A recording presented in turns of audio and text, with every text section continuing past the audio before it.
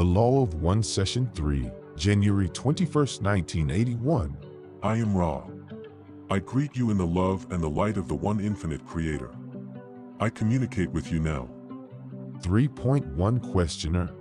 My first question is, did we correctly perform the ritual for starting the communication? I am Ra.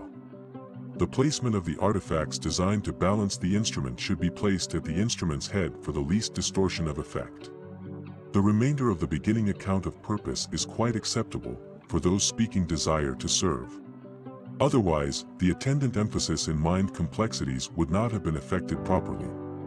We caution you to guard against those who are not wishing to serve others above all else from taking part in the beginning or in lending their distortions of mind, body, spirit complex to any session, as we should then be unable to properly blend our distortions with those of this instrument.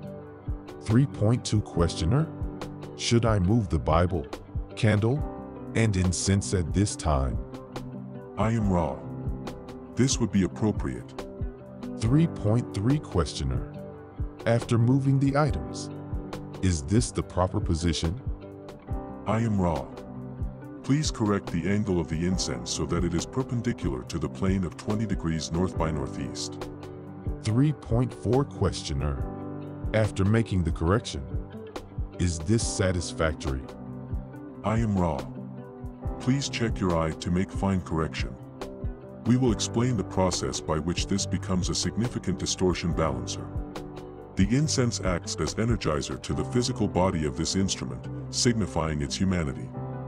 This is, therefore, a necessity that the wafted smoke is perceived from the same relative angle as the instrument perceives the open Bible, balanced by the lighted candle, signify love, light, and light, love, and, therefore, give the mental and emotional, shall we call it, distortion complex of this instrument the sight of paradise and peace which it seeks. Thus energized from the lower to the higher, the instrument becomes balanced and does not grow fatigued. We appreciate your concern, for this will enable our learning to proceed more easily. 3.5 Questioner. Does it appear correctly aligned now? I am Ra. I judge it within limits of acceptability. 3.6 Questioner. At the last session we had 2 questions we were saving for this session. One having to do with the possible capstone of the Great Pyramid at Giza. The other inaudible heavy blocks. I know these questions are of no importance at all with respect to the Law of One, but it was my judgment, which you may correct, that this would provide an easy entry for the reader of the material. We are very grateful for your contact and will certainly take suggestions about how we should proceed with this. This is just one guess. I am Ra. Cannot effectually discern the distortions of the societal mind-body-spirit complex of your peoples. We wish now to fulfill our learning honor responsibility by answering what is asked. This only will suffice, for we cannot plumb the depths of the distortion complexes which infect your peoples. The first question, therefore, is the capstone. We iterate the unimportance of this type of data. The so-called Great Pyramid had 2 capstones. One was of our design and was of smaller and carefully contrived pieces of the material upon your planet which you call granite. This was contrived for crystalline properties and for the proper flow of your atmosphere via a type of what you would call chimney.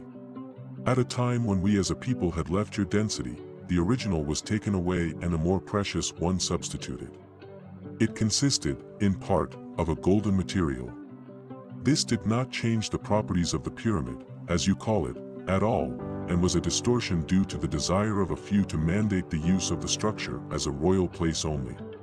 Do you wish to query further upon this first question? 3.7 Questioner. What did you mean by chimney? What was its specific purpose? I am Ra. There is a proper flow of your atmosphere which, though small, freshens the whole of the structure. This was designed by having airflow ducts, as this instrument might call them, situated so that there was a freshness of atmosphere without any disturbance or draft. 3.8 Questioner. How were the blocks moved? I am Ra. You must picture the activity within all that is created. The energy is, though finite, quite large compared to the understanding distortion of your peoples. This is an obvious point well known to your peoples, but little considered. This energy is intelligent. It is hierarchical.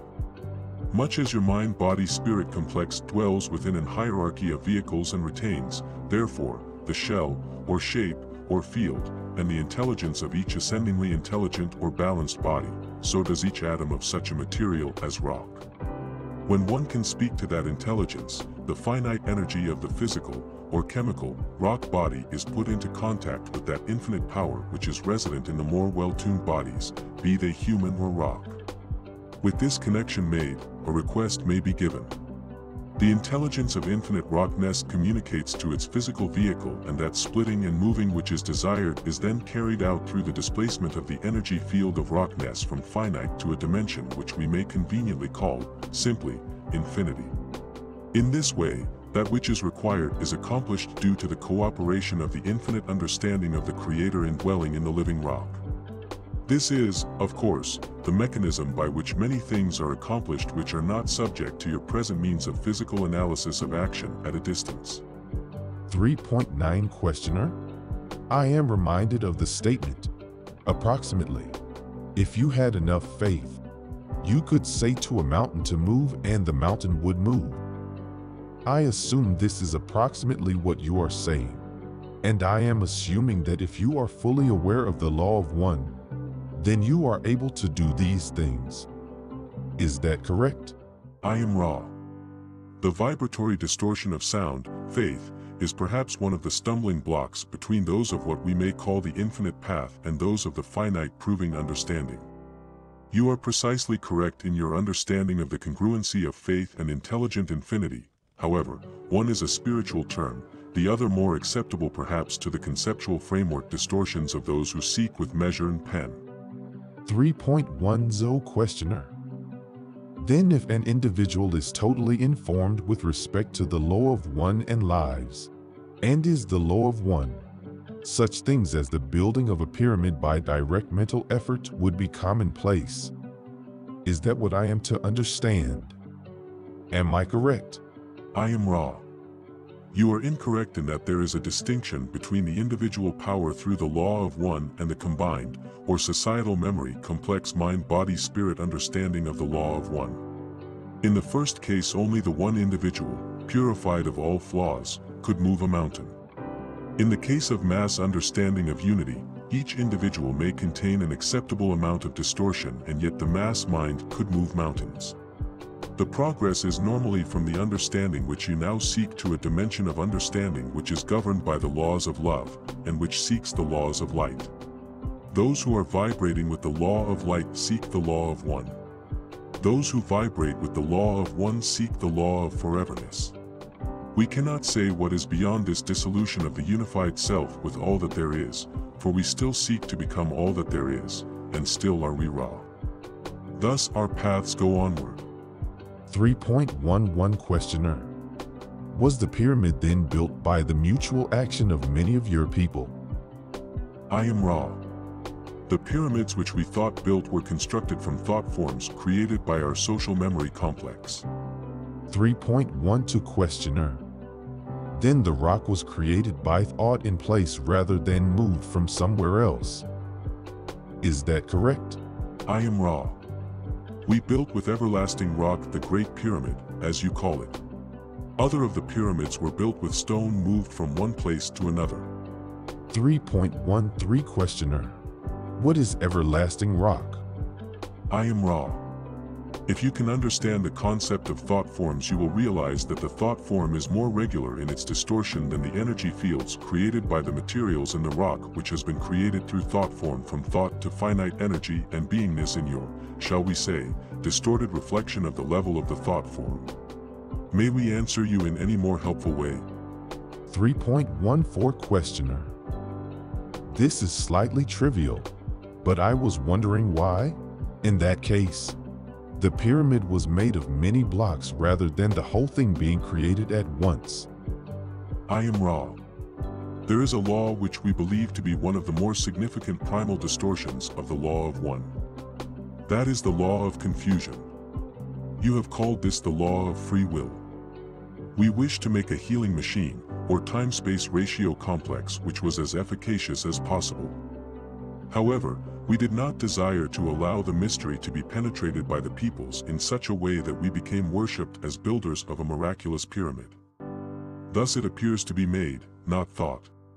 3.15 Questioner. Well, then you speak of the pyramid, especially the Great Pyramid, I assume, as primarily a healing machine, and also spoke of it as a device for initiation. Are these one and the same concepts? I am Ra. They are part of one complex of love, light, intent sharing. To use the healing aspects properly, it was important to have a purified and dedicated channel, or energizer, for the love light of the infinite creator to flow through. Thus the initiatory method was necessary to prepare the mind, the body, and the spirit for service in the creator's work. The two are integral. 3.16 Questioner. Does the shape of the pyramid itself, is that a key function in the initiation process? I am Ra. This is a large question. We feel that we shall begin and ask you to reevaluate and ask further at a later session. This is somewhat, shall we say, an informative point. To begin, there are two main functions of the pyramid in relation to the initiatory procedures. One has to do with the body. Before the body can be initiated, the mind must be initiated. This is the point at which most adepts of your present cycle find their mind-body-spirit complexes distorted from. When the character and personality that is the true identity of the mind has been discovered, the body then must be known in each and every way. Thus, the various functions of the body need understanding and control with detachment. The first use of the pyramid, then, is the going down into the pyramid for purposes of deprivation of sensory input so that the body may, in a sense, be dead and another life begin. We advise, at this time, any necessary questions and a fairly rapid ending of this session. Have you any query at this time space? 3.17 Questioner. The only question is there anything that we have done wrong, or anything that we could do to make the instrument more comfortable? I am Ra. We scan this instrument. This instrument has been much aided by these precautions. We suggest only some attention to the neck, which seems in this body/distortion to be distorted in the area of strength weakness. More support, therefore, to the neck area may be an aid. 3.18 Questioner. Should we have her drink the water from the chalice behind her head after we charge it, or should we use a different glass of water? I am Ra. That and only that chalice shall be the most beneficial, as the virgin material living in the chalice accepts, retains, and responds to the love vibration activated by your beingness. I am Ra. I will now leave this group rejoicing in the power and peace of the One Creator. Adonai.